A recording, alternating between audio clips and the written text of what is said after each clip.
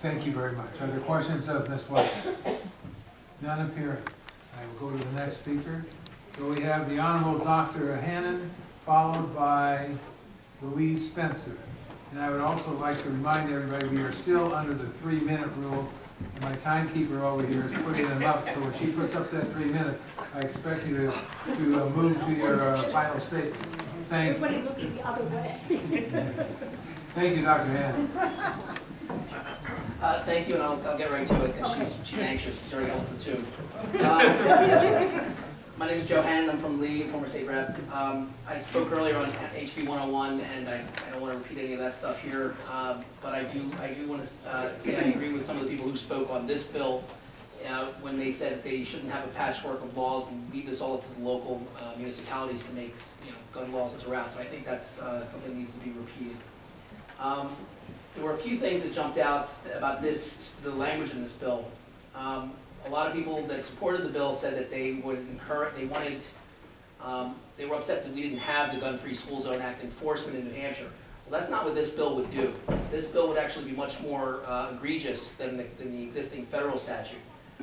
There are exceptions, but it does say no person, and any person who violates this. Now, the exceptions, picking up and dropping off, whether it's loaded, unlocked, we heard people testify about how unsafe that is to handle firearms while unloading and loading in public, and that increases the danger.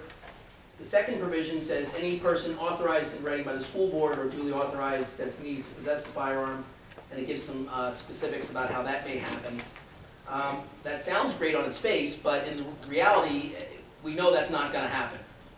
One of the representatives from my local school board that testified earlier pretty much said they don't want them in the school. So that has nothing to do with me. This would not help me one bit, unless they change their mind. But anyway, the other thing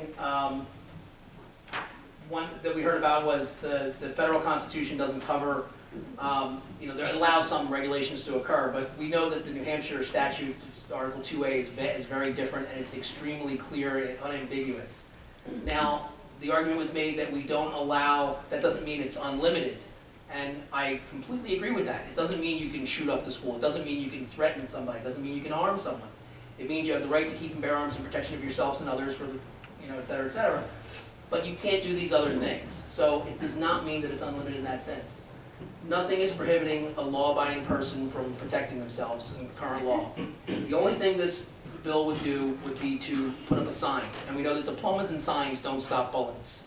If we have a problem, even no matter what side of this bill you're on, if you have someone breaking into your home and they're armed and dangerous, and you don't have a firearm, I imagine the first thing I would do would be to call the police, who would hopefully show up with a firearm. Now, I don't want to have to wait that long, which is why I do own firearms in my home. But I don't think that we should make a blanket statement for everyone in the state to say that you can't have them here no matter what, whatever these few exceptions are that absolutely disarm people and will not allow this in many localities in the state. So that's it. Thank you very much. Thanks for testifying. Any questions of the presenter? Madam Chairman, thank you very much. And I'll call on Louise Spencer, followed by Wayne LaVertel. Welcome, Ms. Spencer, to House Education. Thank you for having me, Mr. Chairman, and to all the committee members here today. Thank you.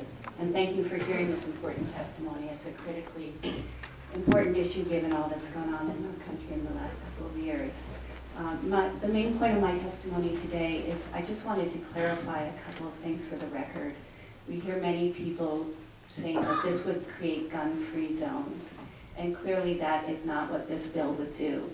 The title of it is an act relative to possession of firearms in safe school zones, and it makes very clear that the school shall have the authority to have law enforcement, properly trained school resource officers, and others who are able to be in the school with weapons if that is deemed necessary for the safety of the school. So I think to call this a gun-free zone is a misnomer.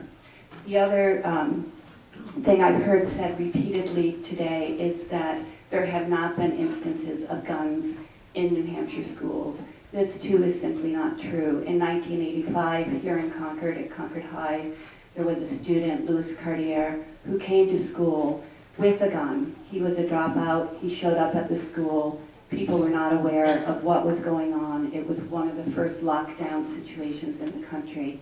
Unfortunately, that situation ended in tragedy when Mr. Cartier was shot by a police officer because he was deemed to be a threat to other students, and that was found to be a justified shooting. But it was a tragedy that happened right here in our own community. So I've heard many people today say there hadn't been no instances. I did not have to look very far to find that instance. So that's my testimony, and I just wanted to share it.